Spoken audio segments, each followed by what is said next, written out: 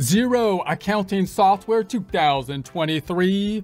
Generate reports after entering beginning balances. Get ready to become an accountant hero with Xero 2023.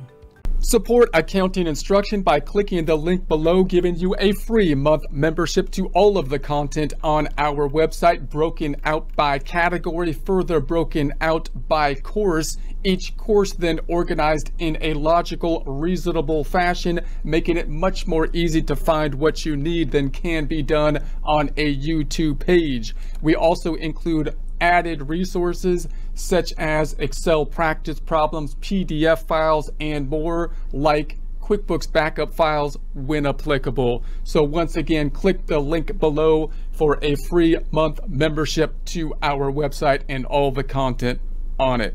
Here we are in our custom Xero homepage. Going into the new company file we set up in a prior presentation, that being Get Great Guitars.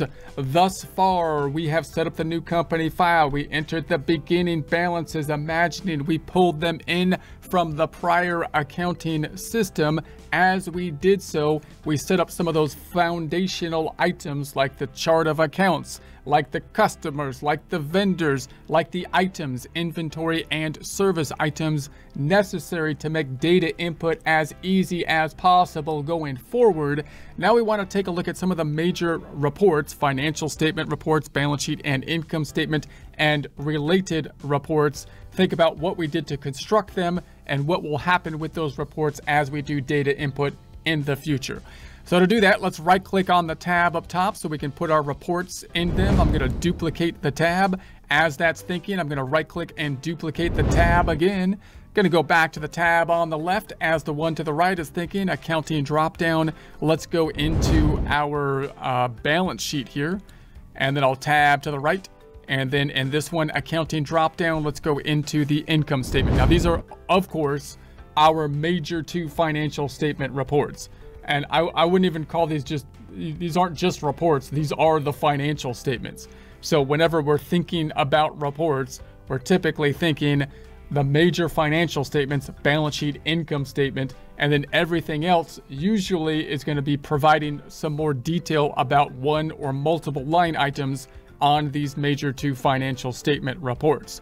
So we basically set up our balance sheet accounts, and remember, we set up the balance sheet accounts and not the income statement accounts, imagining we pulled them in from the prior accounting system, because the income statement is a timing statement. And so we would like to, when we start out, when we pulled in our first numbers that might be set up from something prior, a prior accounting system, or we might just have a bank account already set up, or we already did some business and some people owe us money already. I already know that. So we're going to set up those beginning items on the balance sheet, and then performance wise, those are going to be new sales going forward.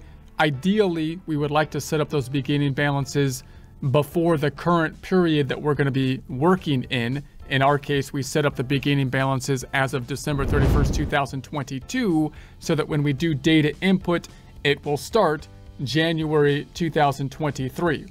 So you can also see that on the balance sheet, of course, the accounts here are permanent. So when I go from 2022 and then I go into the current year that we'll be working in, 2023, let's just go right in here and run it, then the balances are still there. They're the same balances, except there's adjustment to equity as we saw in the past, meaning the current amount for earnings is rolled into the owner capital account, which was retained earnings.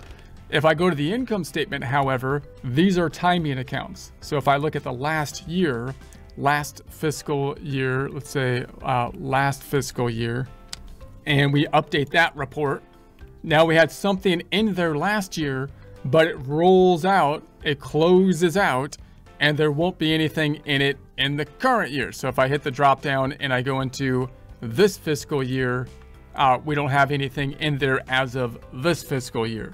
So that's good. That's what we want going forward. Now let's go into the balance sheet and just take a quick look at each of these accounts and kind of imagine what's going to be happening as we go forward, as we do the data input. The most complex account, or the one that has the most activity, is the checking account. The checking account is is going to be the cash is the lifeblood of the company. So there's more different kinds of transactions going through the cash account than any other type of account. In other words, if I look at my flowchart, this is the QuickBooks desktop flowchart, but I'm just using it as a reference to see the flow of forms typically in any accounting system. If you're looking at the vendor cycle, whether you're on a cashed basis or on an accrual basis, the end of the cycle will be decreases to the checking account. If you're looking at a customer cycle or revenue cycle, no matter if you're on a cash or accrual basis, the end of the cycle will be an increase to the checking account typically. And then if you're looking at a payroll cycle, the end of the cycle will be a decrease to the checking account. So cash is going to be obviously involved. There's more stuff going on with cash than any other account. In practice, you might have your cash connected to the bank feeds as well. We'll talk about bank feeds in a future course or section, but you want to understand what forms are going in and out of the checking account, and we'll get a better grasp of that as we start to do a couple months of data input.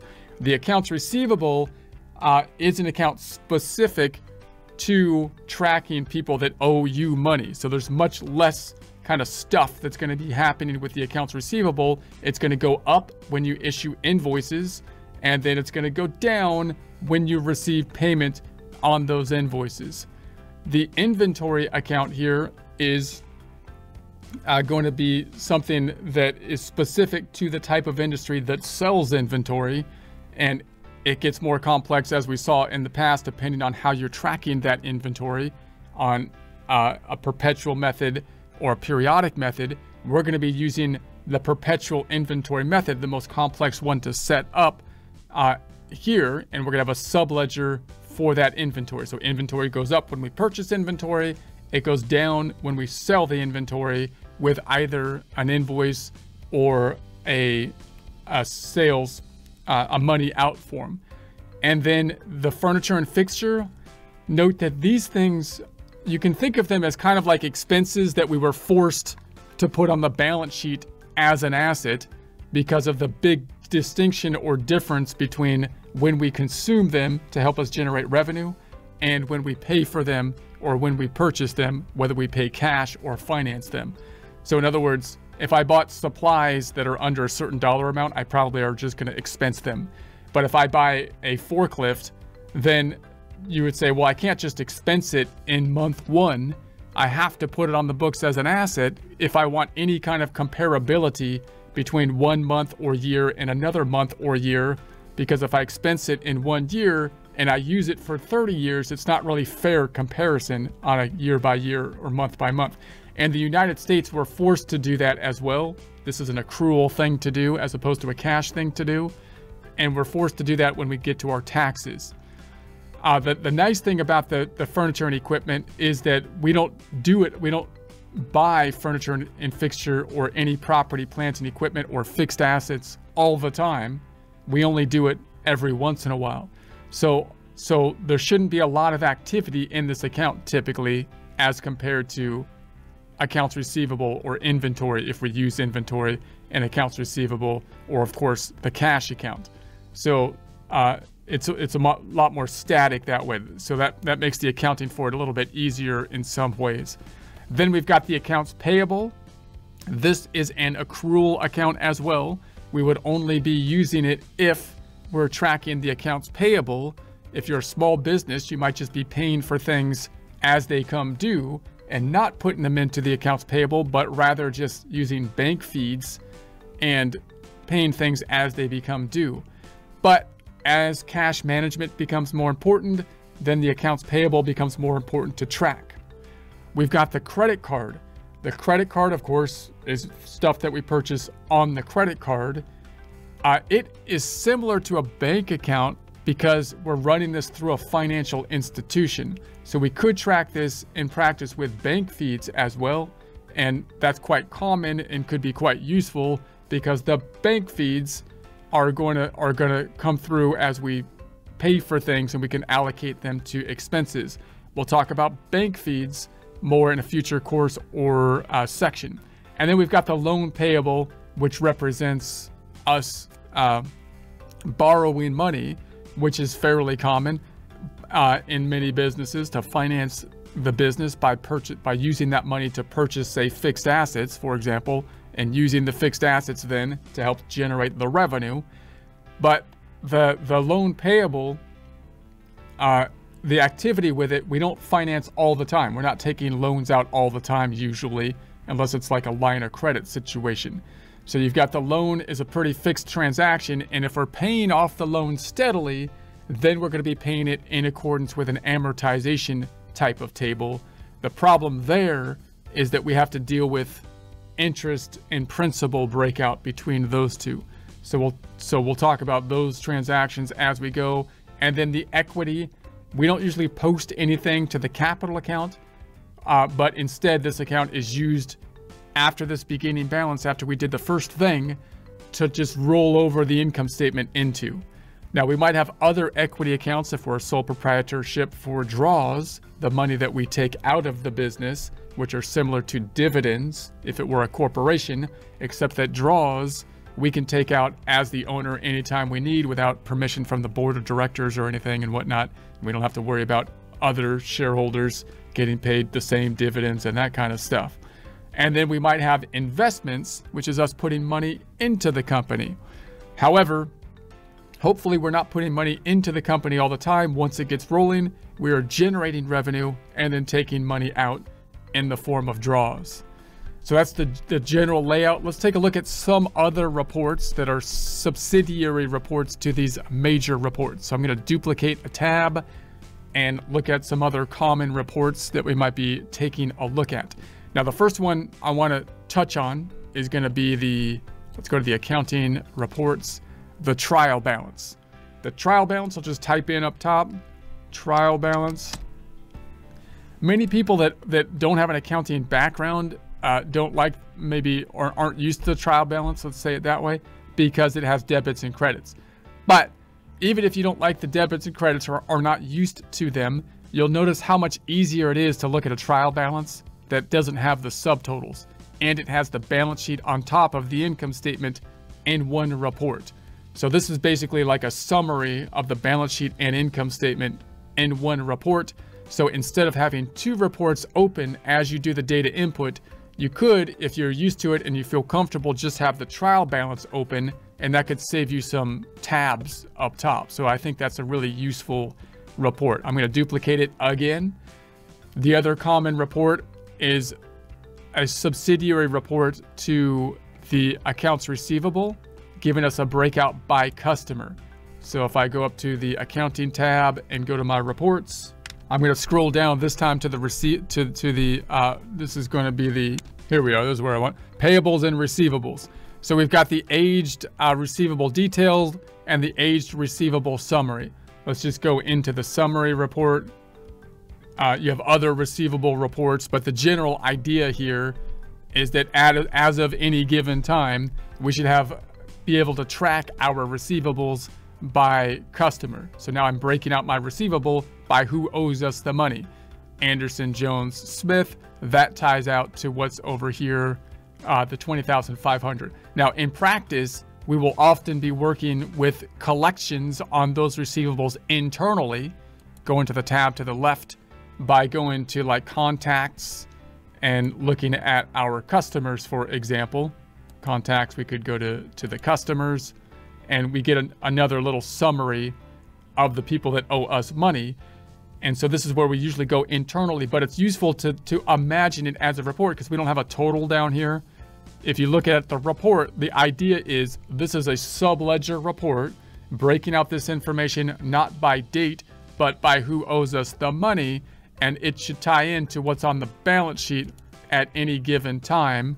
And that's why the Xero system will often not let us enter a transaction for accounts receivable unless we have assigned a customer to it. Otherwise, the subledger would not tie out to the accounts receivable, and that would be messy. So the other one, the inventory, as we saw before, if we're tracking, I'm going to duplicate again. If we're tracking inventory within the accounting system on a perpetual inventory basis, then we will have inventory reports. So if I go to my inventory, I'll just type in inventory and I look at my inventory item list. This is another subledger report that will be adjusted as we do inventory transactions, purchasing inventory with bills, checks, and so on, and then decreasing inventory on a perpetual basis with sales forms, invoices, and money out forms. So you can see our inventory list here. This will be adjusted, the number of inventory, 2896, as we do transactions that would increase and decrease inventory on a perpetual basis. And then we've got the fixed assets. They don't, again, the sub reports for the fixed assets in the United States, oftentimes we might do those externally in tax software. For many small businesses will do that because you have to do tax basis depreciation, and so you might as well use the software to do both book and tax. So we'll deal with those later. In practice, what you need to do for tax preparation at the end of the year is make sure that you have a list of the new purchases and the sales that happened during the year, which there shouldn't be many of because we don't buy a lot of equipment from day to day. We just buy periodically. And then those adjustments need to be made on the sub ledger, which might be on the tax software, so that the proper accumulated depreciation can be calculated, and then we can make periodic adjustments in our system, either monthly or yearly, based on that sub ledger. So we'll talk more about that in the adjusting entries. Accounts payable has another common report. So if I right click and duplicate again, we've got and let's go to the reports again and go to our reports. And let's take a look at accounts payable. Accounts payable. We've got accounts payable summary. So similar report to the accounts receivable summary. And the idea is that we're going to break out our payable by vendor who we owe money to. So in practice, we'll typically be tracking that by going to our customers and our suppliers or vendors or whatever you want to call them. And there's our list. But once again, it doesn't give us the total. And so you want to think about this from a reporting standpoint as a subledger, breaking out your accounts payable by vendor, supplier, whatever. And then the total is going to tie out to the liability account on the balance sheet. All right, and then we've got the credit card, which will have bank credit card reconciliations we may need to deal with. There's no real subledger for the loan payable, except that you might have an amortization schedule, which is provided externally typically by the bank or the financial institution. But if they don't give you one, then you can generate an amortization table that'll break out interest and principal for each payment using Excel or online tools, or ask your accountant to do that. So we'll talk more about how to do that in future presentations.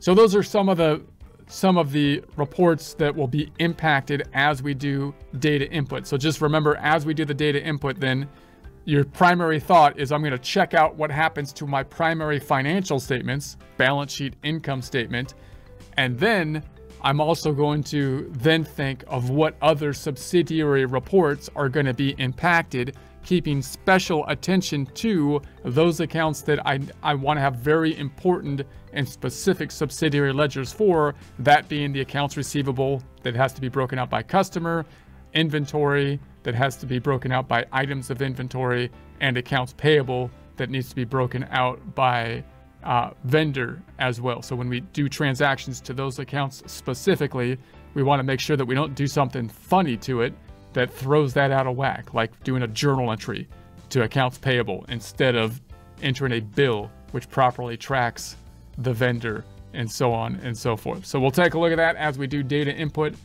in the future. Let's take a quick look at some of the other reports. If I go to the tab to the right and go down to our reports down here, we've got our favorite reports, we've got the financial reports, the analysis, the budget reports. These are reports that would help us to kind of make projections out into the future. The financial statement reports, of course, being the balance sheet and the income statement. being the primary two reports, the payables and receivable, the aging reports for the payables and receivables that we looked at. Notice that most of these reports are giving us more detail about one or multiple line items on the balance sheet or income statement. The reconciliation reports, bank reconciliations and credit card reconciliations primarily, are an internal control type of report, helping us to tie out to what is on the bank side or the financial institution. And then we've got our taxes. Our 1099 report are important for the United States. Journal reports can help us to give us that detail of the journal entries, a journal entry format, and then the general ledger, which is similar to those drilling down when you drill down on a particular number on the balance sheet, but it'll give you the whole general ledger transaction by date report typically. And then you got your transactions, account transactions, duplicate lines, and inventory item summary, and so on. So the general idea, you think first balance sheet, income statement. All of these other reports are basically usually subsidiary reports giving you more information about one or multiple line items, and that'll help you to kind of not be overwhelmed by the number of reports.